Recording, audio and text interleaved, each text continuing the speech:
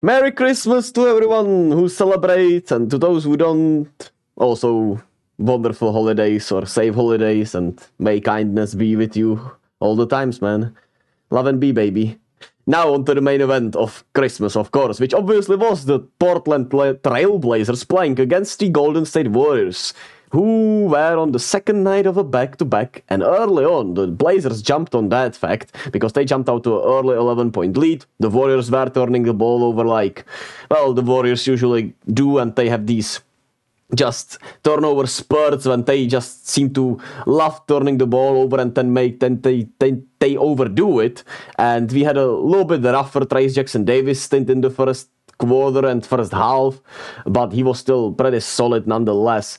Then in the second quarter, man, Jonathan Bleepin Kuminga, he had a dominating all-around performance. This was like, you felt his presence everywhere on the court, even when he was not scoring, and this is exactly what you love from him, man. He was sensational. I'm pretty sure Kerr did not take him off the floor for the whole second quarter, where he was just absolutely sensational. Defensively, he was incredible, active on the board, he had 6 rebounds in the first half, he was playmaking really well. He's been making such a good reads off of his drives and off of, handling the ball.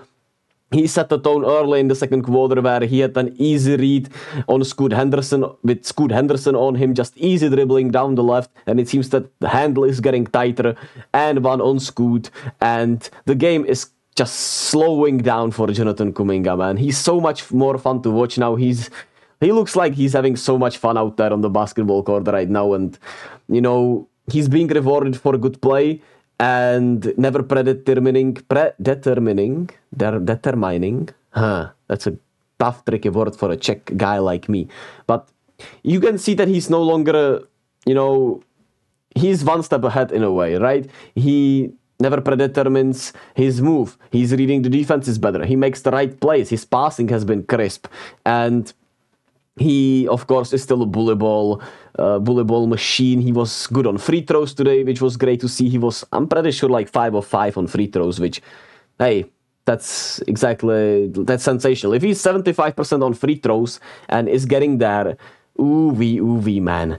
And you also had Brandon Podziemski give you, once again, incredible minutes. He was, once again, all over the floor. You cannot miss him on the floor, man. He is really good defensively.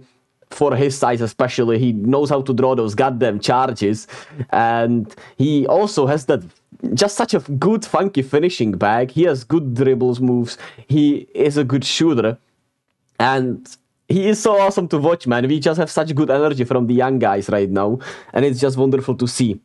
We also finally had a good Kevon Looney game, who was just menacing on the rebounds today. He had a really great game today. Loon Dog bounced back, and it's great to see him. I don't know, for some reason today he looked the most fit all year probably, which is weird because it was a second night of a back-to-back, and yesterday he looked like he couldn't move. So hey, shout out to Loon. Steve Kerr pointed out how good of a leader he's been off the floor, despite him not playing that well. And, if he continues to build up on this, it's another great sign, because we will now have 2 playable big men in Kevon Looney and Trace Jackson Davis.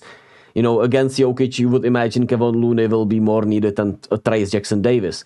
Nonetheless, in the third quarter, Splash Bros gave us a good fun show on Christmas. Klay caught fire, he was making everything, and, finally took a heat check that I was like, that's a good fucking heat check, Not, I made one tough 3-pointer, so I'm gonna heat check. He made a couple of good shots, like he saw like 3 or 4 good tough shots go in, and then he took a heat check which went in. Great to see Klay just have that spring in his legs, and he's been, since that benching in Phoenix, he's been moving like a different man, and I don't know what the hell that is about, but hey, thank God for that.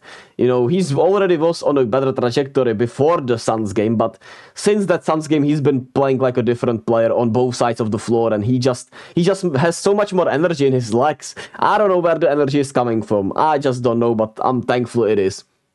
And Kuminga and Klay are continue to build up on that repertoire they have together. And Then you, of course, have Steph finishing around the rim like a goddamn wizard today. He was sensational finishing around the rim. Magical, really. And he had 27 points. I barely even noticed. And he also got called for like we had 2 flop technicals, which I have literally not seen called before. So that was hilarious. That was just so random and hilarious. And you had Chris Paul, Moody, and Trace Jackson-Davis off the bench in the third quarter, joined in on the party.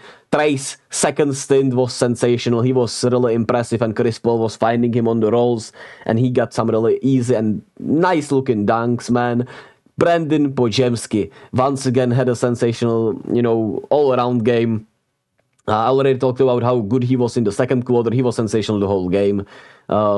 He was creating for others, had 7 assists. Once again, a menace on the boards for his size, 10 rebounds, 15 points. He really flashed the finishing today. And, of course, he hit pretty much the dagger three-pointer, in my estimate, at the start of the fourth quarter. And,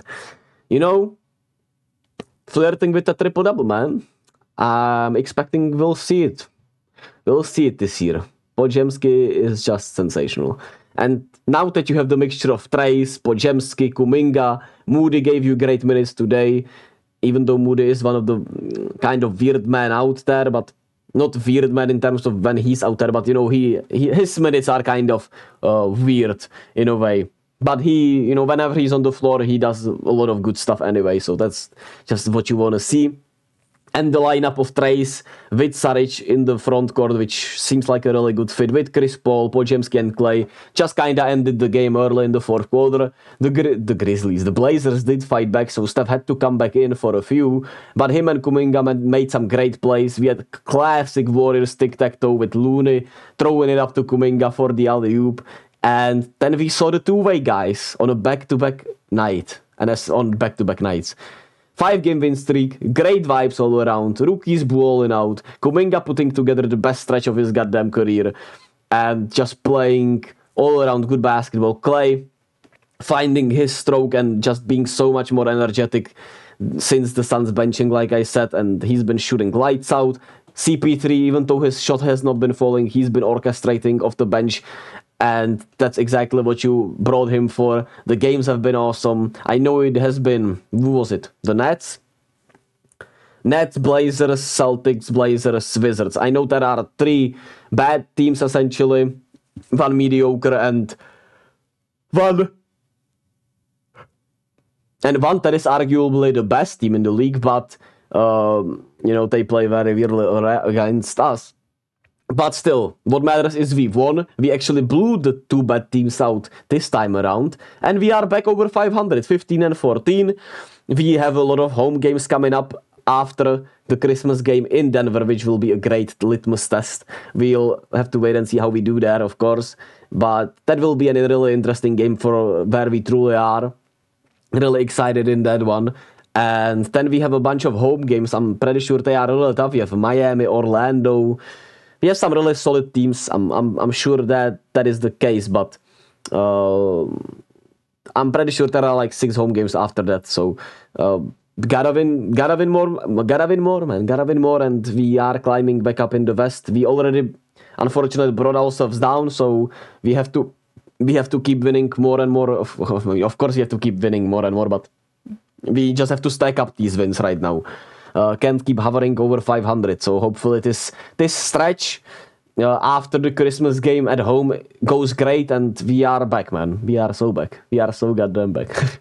But we'll have to wait and see for that. As always, once again, Merry Christmas to everyone. To those who don't celebrate, hey, just be you, baby.